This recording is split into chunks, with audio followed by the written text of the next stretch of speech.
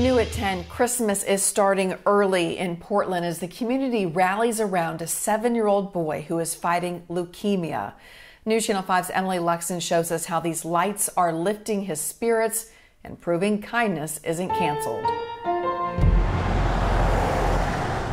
While it's still technically fall, the Christmas season is officially underway in Portland. This is a special community.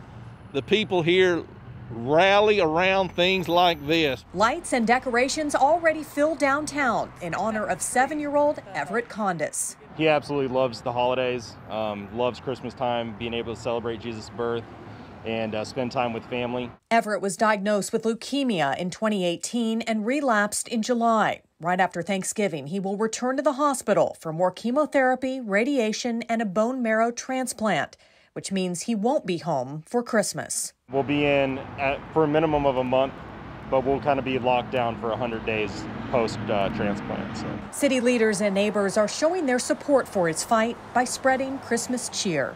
Local businesses are also putting up decorations early so Everett can enjoy them before he heads to the hospital. It's such a small thing in reality to have some lights up while a family has to go through an ordeal, a young man has to go in through treatment. With his family by his side, Everett had the honor of turning on the lights on the city's Christmas tree.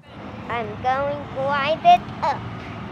3, 2, 1!